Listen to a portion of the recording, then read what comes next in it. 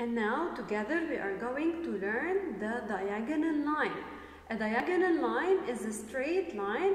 It can either start from the left to the bottom or from right to the bottom. Look, it starts from top to the bottom, from the top left to the bottom, or from the top right to the bottom. These two lines are diagonal lines.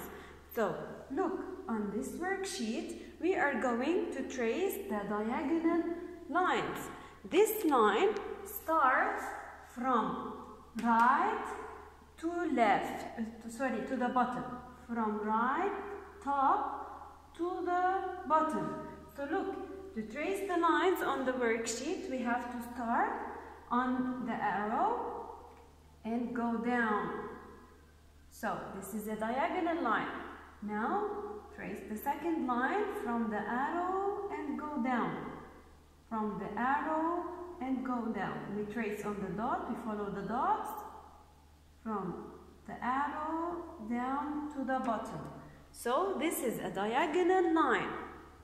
And now on the second worksheet, we have a diagonal line that starts from the top left to the bottom. So look here, it starts from the top left to the bottom. This is a diagonal line. The diagonal lines are like the rain that goes like this. This is the way it rains. Rain has the shape of a diagonal line. So to trace the diagonal lines on this worksheet, we have to start at the arrow from the top left to the bottom. From the top left to the bottom.